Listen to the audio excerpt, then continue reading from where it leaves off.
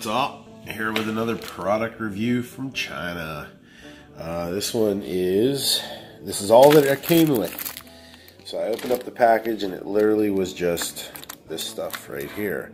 So this is a remote control. Looks like it has the battery in it because it has one of those plastic pull tabs on it. I don't know if you can focus on that at all, but there's a little plastic pull tab, so I'm guessing the battery's in it. And then this is the cigarette lighter adapter. And this is the infrared remote control receiver. And these are the LED sticks. It looks like there is 9 LEDs on a stick. And there are 4 sticks. And it doesn't look like there's a whole lot of rope there. Also, I don't know what that box is. Must be more IR receiver stuff. And there's a little plug right here. I'm not sure exactly what that's for. So I'm going to go ahead and dig into this thing. I'm going to take it down to the car and see what we can do here. The idea is that whenever I'm at night and I have passengers in my car, the light is low. And since I've been driving Lyft, I've had a lot of people that have lost and found things in my car. And my idea is if I can put these sticks in the car somewhere to go ahead and increase the amount of light.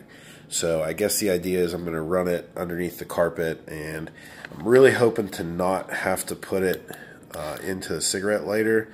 I was hoping to splice this directly into the fuse box so that whenever I turn my dome light on, they would come on. But these LEDs do have colors on them. I don't know how well I can get the focus on this remote control. There you go. But it's got red, white, green, blue, yellow. It's like 8 colors at least. And it has the ability to dance to the music and stuff. So highly illegal to have them on while driving, at least here in Pennsylvania. I don't know what the idea is in other states. But certainly, again, my idea here is for when passengers are loading and unloading. So I would like to eliminate this little box here. Oh, I see where that plug goes right there. Gotcha. Alright, so we're going to go take it downstairs and see what we can find out. Okay, so we're down at the van here, and I have unpacked the cord. This is the power cord, and so this goes into the cigarette lighter. Again, I sure would like to take this apart and change it over so that I can just do DC direct in. It says the input voltage is 12 volt and the current is this output current is 3 by 2 amps. I'm hoping that just by wiring this barrel connector directly into here, we can go ahead and eliminate having this plug, and then that way I can make this cord as long as I want, run it up to the fuse box. So we'll see if that works out. And then I have the front, looks like these are for the front, are maybe 4-foot cords, and then the ones for the back are probably 6-foot cords. So let's go ahead and get this plugged in and see exactly what we're looking at. Now this van is equipped with a constant power on one of the cigarette lighters. So what we have with the constant power right now is I have my Bluetooth adapter. So it would be possible to just use I have a splitter for this. So it would be possible to just use that and go with that as an option. But I guess the idea would be I would rather use the fuse box option. But if you are using this with your Bluetooth adapter or whatever, then we can just use a splitter. They're like $5. But I have the remote here. They turned right on as soon as I plugged them in. So I just hit the off button. It's working. I'm going to go ahead and kill the overhead lights so we can see what kind of brightness we get out of them. Alright, so the dome light is on in the van. I guess the best way to do it would be to hang these out the door so we can see exactly what we're dealing with. So I guess we'll just go with like a red. And I'm not getting any color at all. So turn them on first. And it looks like they just flash at you. And now let's see if we can't just go red color. Okay, there you go. And it's just solid red. Now you do have option music 1. Looks like every time I hit the window, it's going to jump to the music, which is cool. That's what my uplights do. So that's exciting.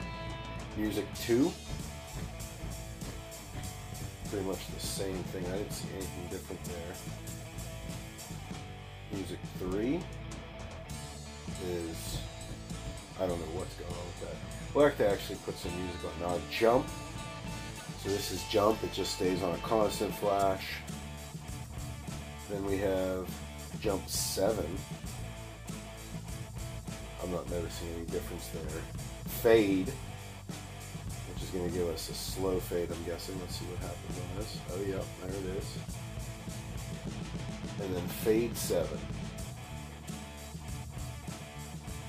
But we can just do classic white, blue, green, yellow, cyan, and purple.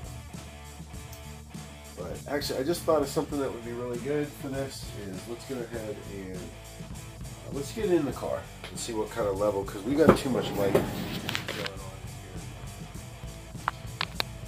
And so again, I haven't taken the time to run the wires or anything, but I'll just take the 2 back seat ones, stick them here at people's feet.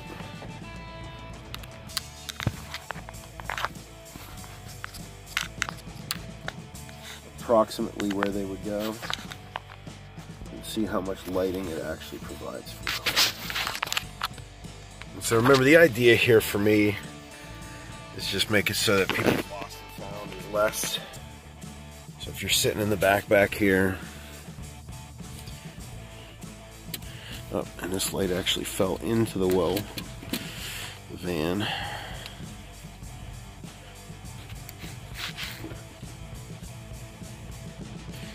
So you can see it's a pretty decent amount of light being thrown off there. And I am not actually able to see my IR receiver anymore. So we're going to have to push that into view.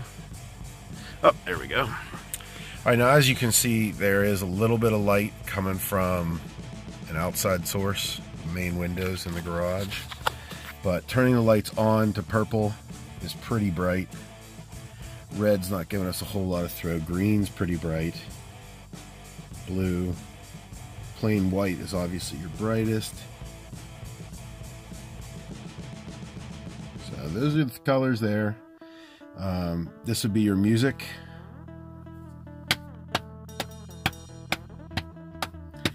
So it looks like that works pretty well too. So overall, it's a pretty decent product.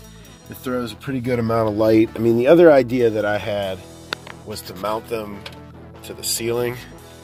And so obviously having these mounted to the ceiling would be an enormous amount of light back here. You can see how bright that is. So maybe that would be the best way to do it, but that would be requiring putting some spots in the headliner. Of course, I might be able to run it up this A pillar right there. It would be a good spot just to have it right there so people can get in and out. Like I said, it's just one of those things where this was 20 bucks online, so I figured I'd check it out and give you a little review on it. So that's all I got for you today.